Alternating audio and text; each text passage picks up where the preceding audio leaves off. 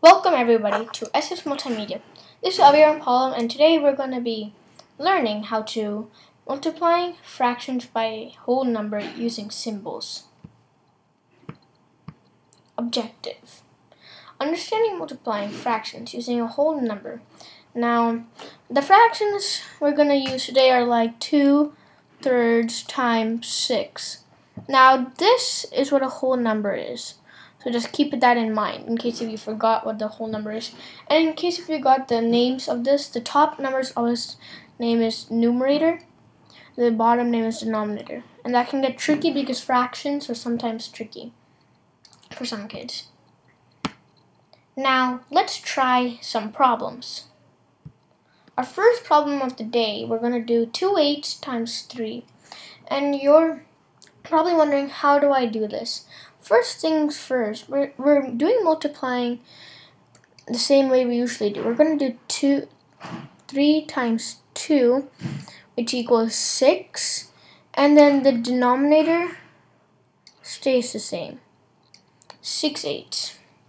Now, this might be tricky for some people, so I'm going to rewrite the problem here. And then we're going to write 3, whole number, once. And you're probably thinking, isn't that a fraction? Technically, yes and no, because this fraction already represents a whole. You can write it as 3 or 3 once. It stays the same. And now we can do normal multiplying. We can do 2 times 3 equals 6. And then 8 times 1 equals 8. That's an easier way and doesn't get confusing like this way. But this way, as most kids do, if they're experienced with fractions, but for beginners and if you have zero knowledge about how to multiply with fractions, I suggest you start it like this, so it won't be confusing for you, and then gradually you'll learn how it won't be confusing, and then you can go to this. Okay, second problem. 7/9 times 4. Now, 4 times 7 equals 28, and then 9 times 1 equals 9. Now, we're going to simplify because we should not leave our answer like this. Always simplify, simplify, simplify. And so your problem will be correct. So how many times can 9 go into 28? We know 9 times 2 equals 18. And 9 times 3, which equals 27. I think 9 times 3 would be better. So 9 times 3 equals 21. 9 times 3 equals 27, sorry. 9 times 3 equals 27 with a remainder of 1/9. This is called not an improper, a mixed fraction. A mixed fraction. And we forgot to simplify this. So 6/8 simplified, well, we can divide by 2. So 2 divided by 6 divided by 2 equals 3. And the 8 divided by 2 equals 4. 3/4, and we cannot simplify. So our answer is 3/4 simplified. And then 3/1/9. Okay, 3/5 times 2. So we're going to first do 2 times 3, which equals 6, and then the denominator stays the same, but I'm going to do it again for some people that are beginners and getting confused. 2 once. 3 times 2 equals 6. 5 times 1 equals 5. We cannot simplify this as much as we can because 5 cannot be divided by 2 or 3, and like 6 can. So I advise you guys, whenever your teacher writes when you guys are solving multiplication of fractions, to write it like this, because it doesn't get confusing. Fractions is confusing from the start, but not for some kids. But for some kids, they get confusing from the start when you start. So when you're multiplying fractions, please try this way. It's a lot clearer. All you have to do is just simple multiplication. See, 3 times 2 equals 6, and then 5 times 1 equals 5. So please go as I advise. And please go with the problems. Please get a pen and a paper and go along with me so you guys can also understand. Now I want you guys to try these by yourself. Please try them. If you want, you can either comment down below or you can keep your answers with you, because I'm also going to do these problems. So pause the video, try these out, comment down below what you got your answer, or you can wait till I answer them and you can know what your answer is. So assume you pause the video and give it a try. So we're going to do it 2 ways. One way we're just going to do like normal how we did, and the other way we're going to do the unconfusing way for some kids.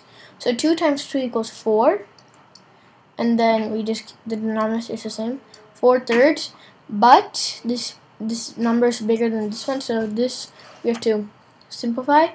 This would become 1/3. That's our answer, but I'm going to do it for less confusing. So 2/3 times 2 ones. 2 times 2 equals 4, and 3 times 1 equals 3, and then we get our mixed fraction, 1 and 1/3. That is our answer for this. Sorry.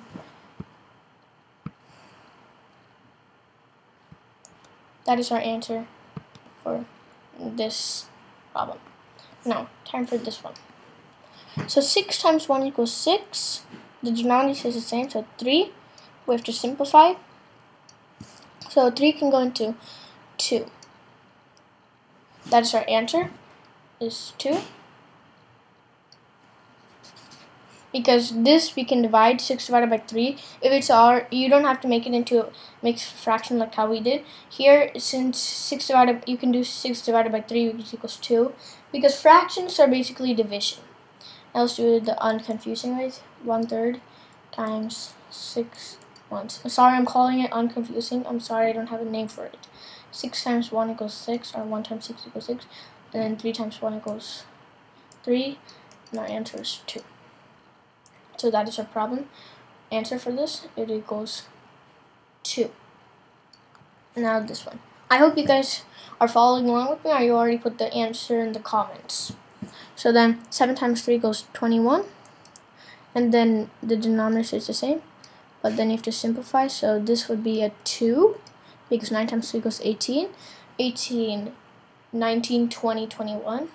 So with the remainder of 3 9s. But you can simplify 3 9s into 3.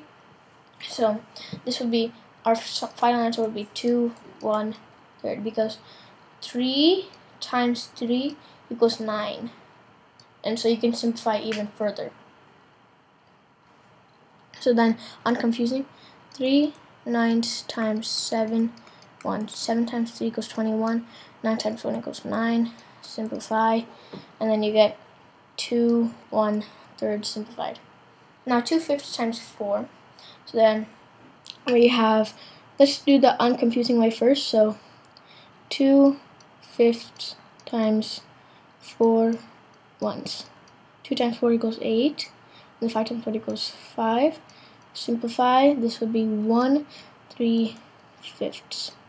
Now you want to make sure you don't write it like 1/4. You always want to make sure you write it as 4 ones, because then this would be a whole nother fraction, would be different. So then let's go to our answer, is 1/3. 1/3. So that's our answer. That is our answers for these problems. Please like and share this video and subscribe to SS Multimedia. My name is Abhiram Paul. Please tell us so we can make our videos better, and please tell us if you can do anything different. And if you have technical issues, please comment down below. If you want to do anything like this and you have technical issues, please comment down below how we can help you. And hope you have a great summer. And please stay safe in this quarantine. My name is Abhiram Paul. Thanks so much for watching, and have a great day. Thank you.